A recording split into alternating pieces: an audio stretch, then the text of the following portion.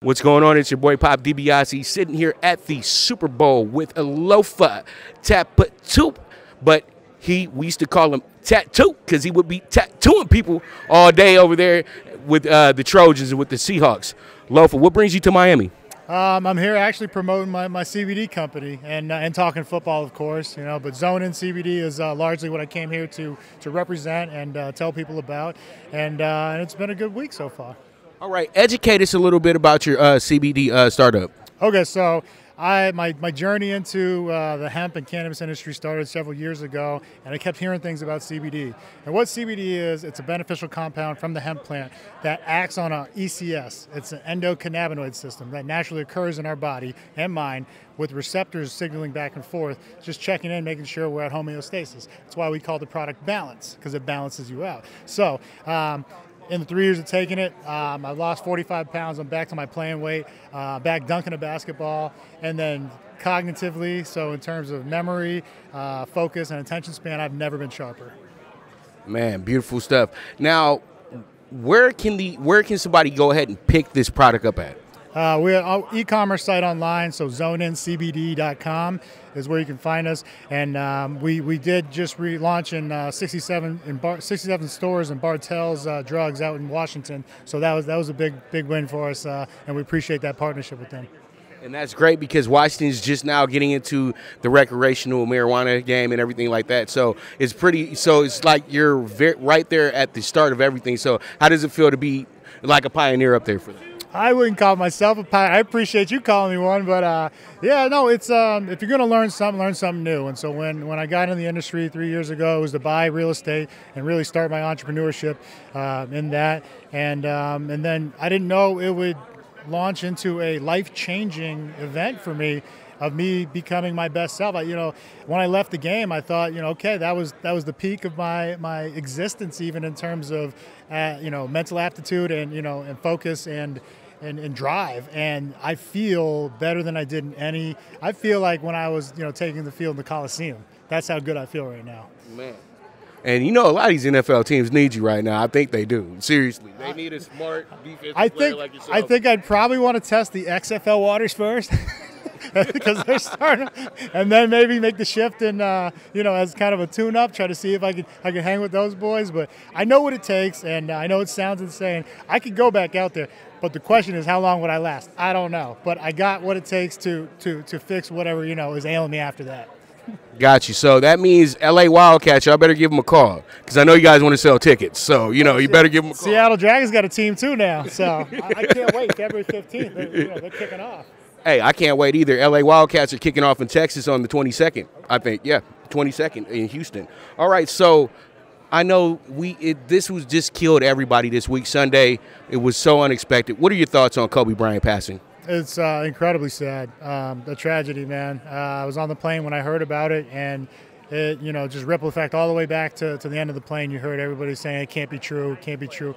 And I was at SC at the time when he was at the height of his first tour of dominance, scoring champ a couple times, and then also three titles, from 2000 to 2004. So I know what he meant to that city, but it's really about what he meant to the world. And it'll be felt for a long time here. And my heart goes out to him and the other family that was on board. Rest in peace, Kobe Bryant. Rest in peace, Gigi, and rest in peace to everybody else that was on the plane. Now let's get down to business, man.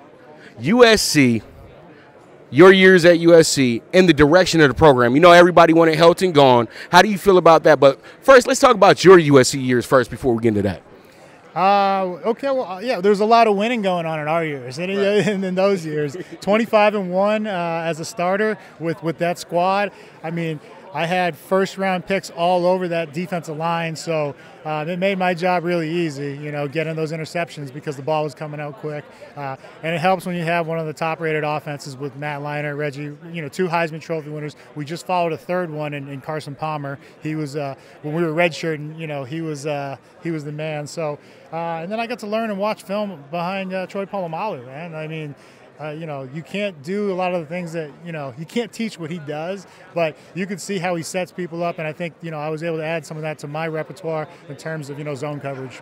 Okay. And your thoughts on USC's direction right now? Do you think they're in good hands with Coach Helton? We'll see. Still remains to be seen. We're putting up points, right? So, just got to get a little more stout on the defensive side. And, the thing we preached, and, it's only fitting with Ed O, winning his national title was discipline. That's, not, going off sides, no penalties. Don't beat yourself. It's hard enough to beat the other team, but when you're fighting yourself, you're not going to win many games. And the standard from which, we all know SC as. That's, traditionally, if SC is good, man, it's, life is good. Exactly. All right, and let's get into your pro career.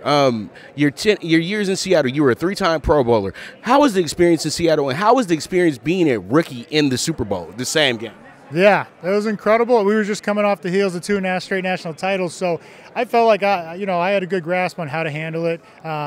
It was an incredible journey going from 2 national titles right to the Super Bowl, and then even following up with a Pro Bowl after that, which was an incredible honor. And that only happens because you have a great team, and we fell a little short, in Detroit, but it was all about the journey and getting there. Yeah, Ben Roethlisberger didn't score that touchdown either.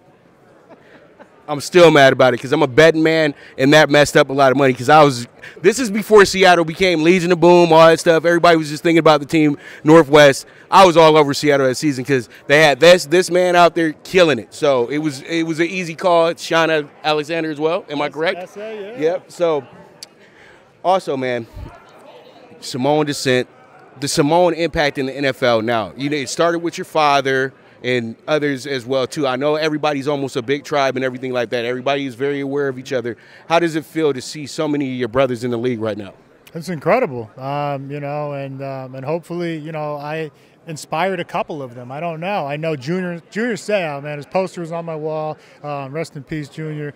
That guy, I got to meet him, be around him a couple times, and he was just incredible person on top of athlete.